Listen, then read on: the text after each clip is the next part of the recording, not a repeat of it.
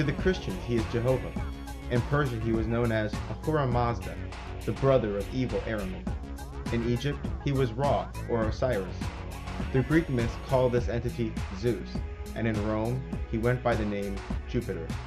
This being, and his quote-unquote son, is commonly associated with the sun. Here an important distinction must be made, because many have noticed a correlation between the sun and Satan. Satan, or Set, is the god of the setting sun, and so therefore his symbol is that of a black sun, as opposed to his righteous brother, who is associated with the rising sun. It is far from uncommon for occultists to associate the sun with Jesus and Osiris. It is equally common for them to associate Jesus with Osiris. In mythology, just look for the guy with the crazy brother, and you'll usually find Jehovah. Of course, most Christians would find it hard to believe that they are engaged in the worship of Zeus and Osiris, maybe even taking offense to such a statement. Their God, the God of Israel, could never be compared to the Greek god Zeus. We're talking about God here, not a promiscuous cartoon character who throws lightning bolts. But your own Bible does indeed spell out the truth of the matter. In the book of Revelation, chapter 9, verse 11, we read, "And they had a king over them, which is the angel of the bottomless pit, whose name in the Hebrew tongue is Abaddon, but in the Greek tongue hath his name Apollyon." In this verse we read that the locusts, which appears to be a reference to an army of demons, have a king over them who is an angel. This angel, along with an army of locusts, arrived from an extra-dimensional place called the bottomless pit. The verse also states that this angel has names in the mythologies of the neighboring peoples. The Jews call this angel Abaddon, and the Greeks call this angel Apollyon. But Apollyon is what the ancient Greeks called Apollo, a sun god of Greek mythology. What the Bible has done is verified, at least in the eyes of Christians and Muslims, the actual existence of a god from the Greek pantheon. Is it likely that Apollo is the only Greek god that actually exists? Probably not. What's more likely is that many, if not all, the characters from the Bible have corresponding names in Greek mythology. But even though the characters correspond, the perspective of villains and heroes appears to have been inverted, as though retold through the eyes of a modern-day Satanist. In Greek mythology, Zeus is the tyrant lord of Mount Olympus, who is promiscuous, jealous, and a rapist, whereas Prometheus, who is also Azazel and Lucifer, is the creator and champion of mankind, highly intelligent, and can easily deceive Zeus.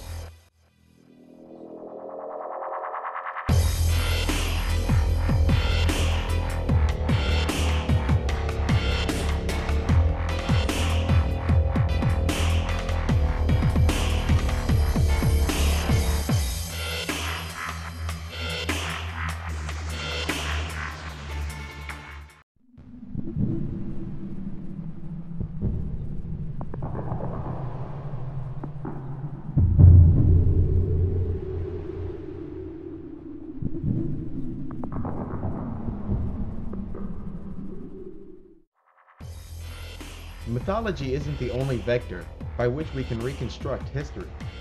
Evidence of a more temporal form exists for those whose tastes are more technical.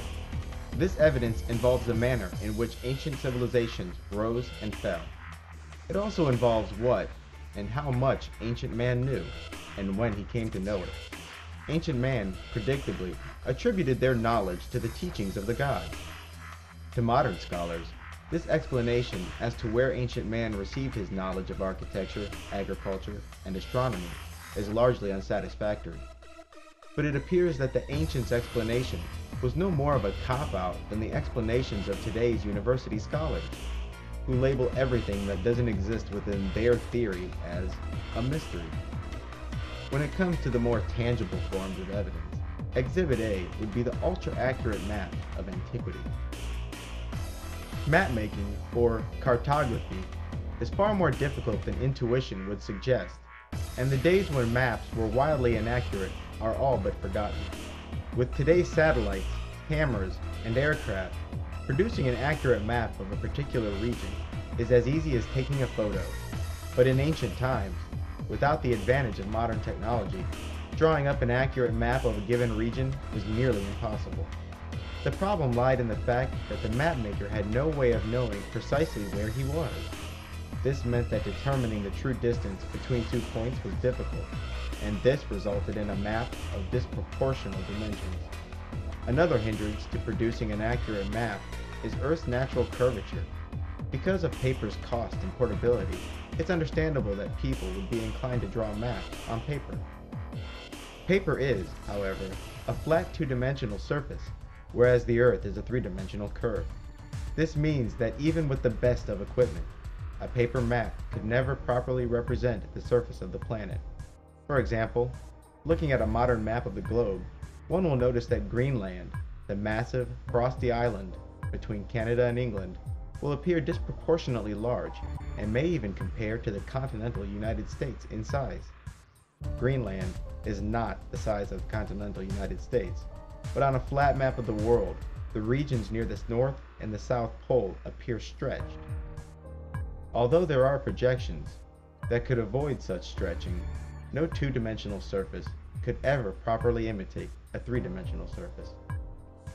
With all the complications involved with ancient mapmaking, it is indeed curious that maps of modern accuracy existed greater than 500 years ago.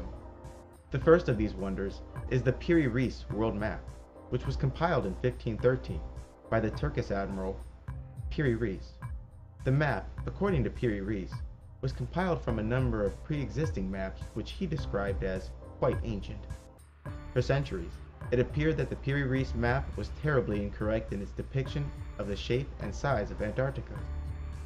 In 1949, however, a joint British and Swedish expedition set out to survey Antarctica and ascertain what the southern continent looks like below the ice.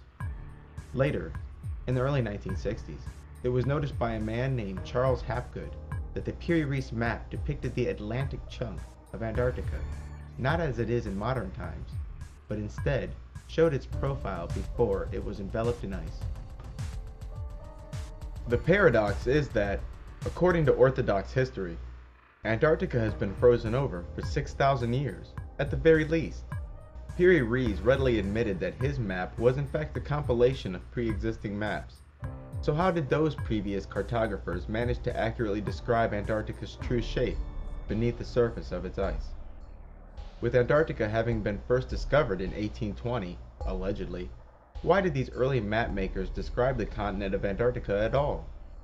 Another world map, compiled by the cartographer Orontius Phineas in 1531, not only depicts Antarctica's true form beneath the ice, but it also illustrates where particular mountain ranges and rivers would be. Stranger still is the map's incredible accuracy regarding Antarctica's location relative to the southern tips of Africa and South America. How was an accurate map of Antarctica, including her location, hinterlands, and true form beneath the surface of the ice, drawn up 300 years before Antarctica was supposed to have been discovered? There are other maps that include Antarctica, aside from the Reis and Phineas maps, before the continent was first spotted. These maps too are admittedly compilations of far older maps. As stated earlier, making maps is no easy task. It requires surveying equipment and advanced mathematics. The bottom line is that the necessary knowledge and equipment was simply unavailable to these early cartographers. So where did the inspiration for these maps originate?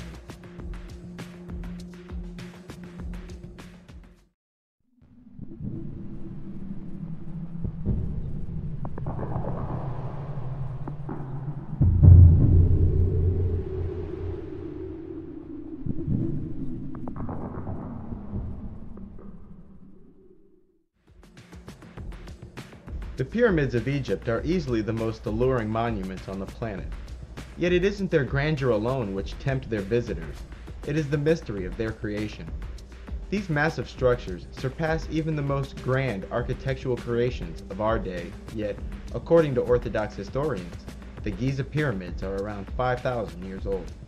Despite their grandeur, they are lacking something that the grand never lack: an elaborate and fanciful